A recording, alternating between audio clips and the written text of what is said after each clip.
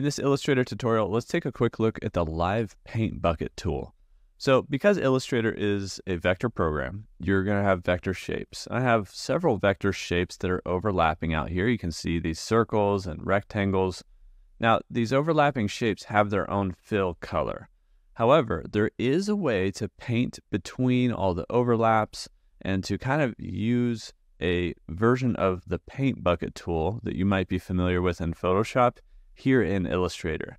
And basically what's going to happen is we're going to turn this into like a live paint group, and it tells Illustrator that this group is a certain thing, right? This group becomes its own little group, and that we can use this Paint Bucket tool to paint inside of all the overlapping areas.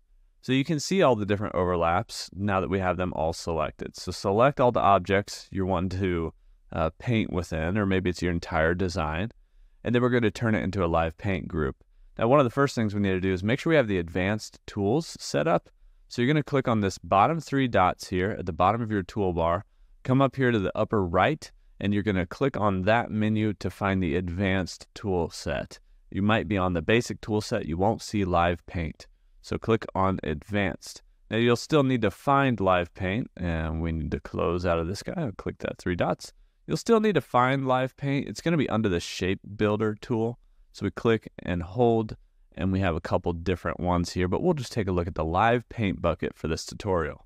So we click on the live paint bucket, and we have a couple different swatches here, and you can see on my actual swatch in my toolbar here, I have a fill of black, and that matches what's highlighted here on my cursor. If I press the right arrow, I move to the swatch to the right, and then I could keep going through all these swatches. Now, where exactly are these swatches coming from? I'm going to press the escape key really quick. Actually, that didn't matter. But I'm going to come over here, actually up to the window drop down to swatches. And we're going to pull open the swatches panel. And here's where you can see all of the swatches. So my live paint bucket tool has these swatches on it, so I can see what I'm about to paint with. And if I press the right and left arrow key, it moves me through the swatches in my swatches panel.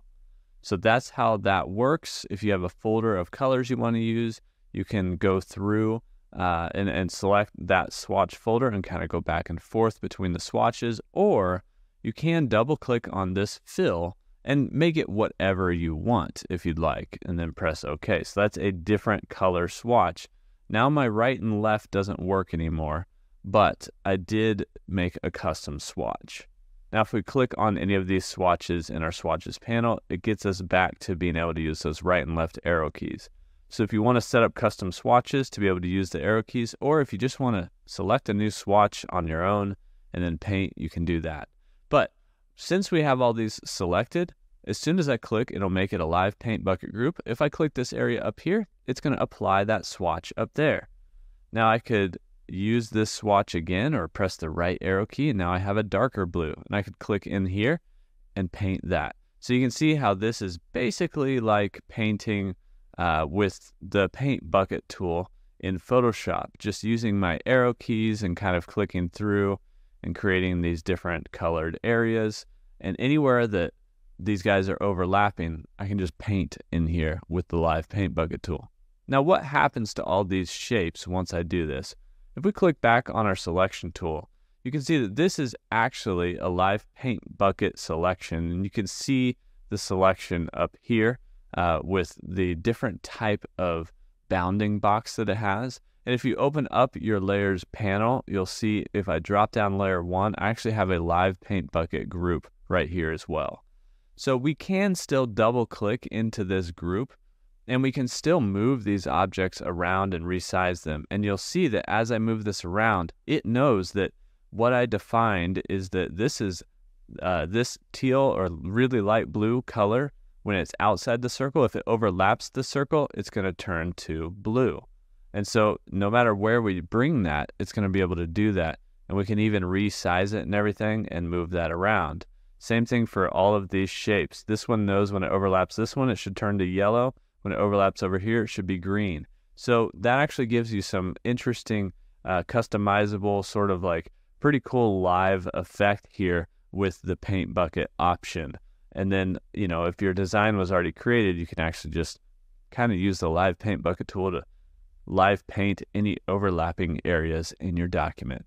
And that's how you can use the live paint bucket here in Illustrator. And if you want to get out of this isolation mode, you can just double click off of your artwork and it'll take you back to the first layer.